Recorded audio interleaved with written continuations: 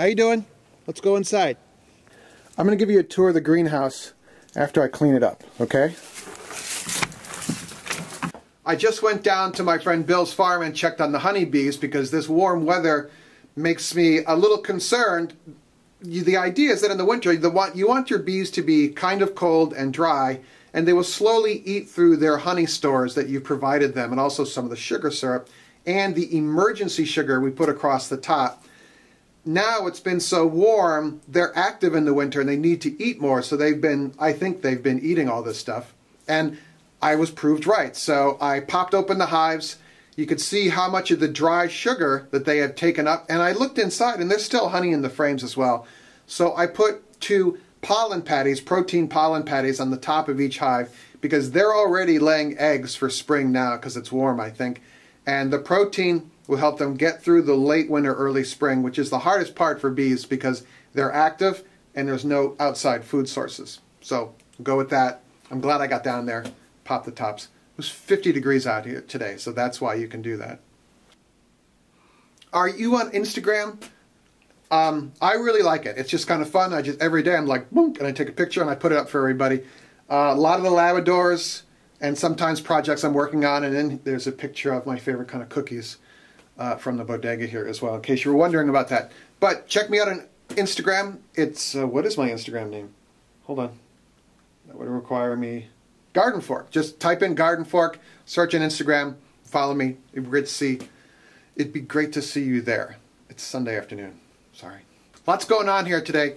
We drove up yesterday morning. There's 30 inches of snow in New York City in my little front yard, and up here, there's nothing. Which kind of causes some problems. First of all, maple syrup season usually is about 3 weeks from now, and I heard on the radio that some people are already tapping their trees.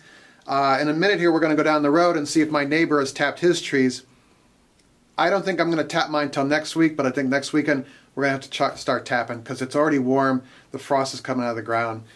Which is good and bad. It just kind of weirds me out that it's February and we should have, this much snow here and we have none. Something to think about there.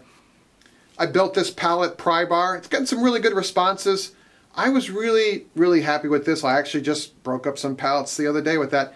Consider on the top bolt using a thicker diameter bolt because it's, I don't know if you can see it, but can you see that?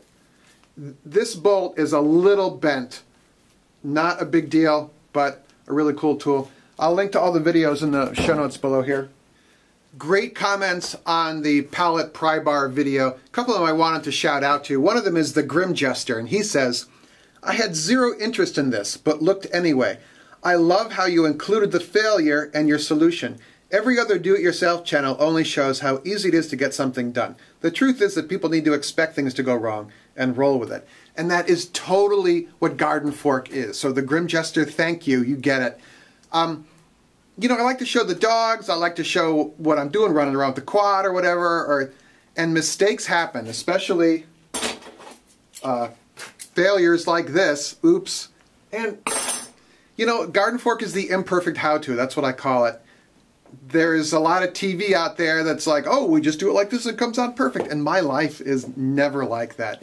Life is imperfect, and so is GardenFork. So yeah, thank you for that. And Robert left this one. When I was reaming out the holes on the angle brackets on my drill press, I was just hand holding the brackets on the drill press. And that is a bad thing. Clamp material down, then use the drill press. Because that thing is like it's like a boomerang, man.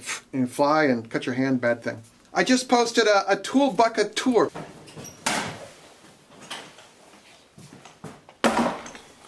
Today on GardenFork, the tool bucket tour. People are always asking me the kind of tools I use, and you can see the craziness of GardenFork and Eric here. But I have a tool bucket that I lug around the city. I do small contracting jobs, and I also work on my own house.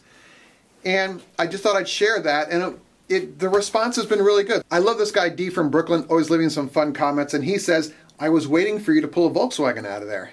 You could go like,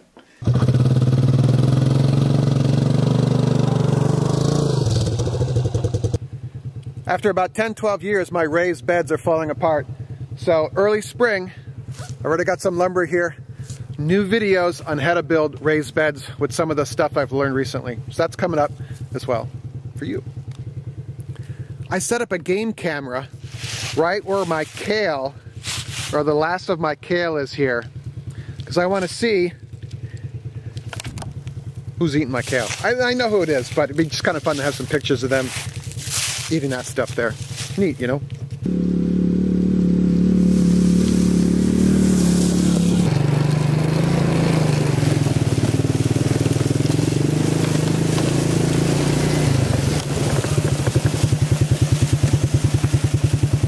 This is what we call a sugar bush. It's a bunch of pine trees that are all tubed together to tap for sap in the late winter, early spring. And you can see here that they have not drilled new tap holes for theirs yet. And I'll talk to the guy who's doing this, who lives down the road here. So I think next weekend is probably when I'm going to start tapping.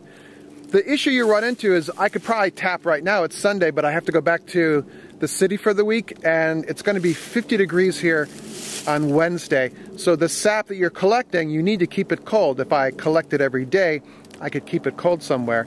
But the sap's going to sit in the barrels all week, and people either call it going sour or going punky. It just starts to mold. So it's a liquid with a little bit of sugar in it, and it just starts to go bad. So I'll do mine on Saturday, and we'll make a video about it.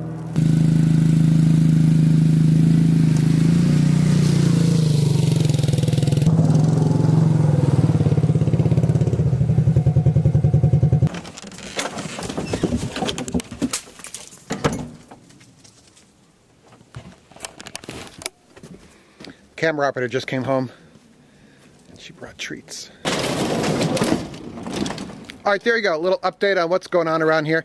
Leave your questions or comments below. And by the way, I put out an email newsletter almost every week. There's a link below in the show notes if you want to sign up. It's just more Eric, kind of like me and the dogs, you know, stuff like that. Make it a great day. See you later.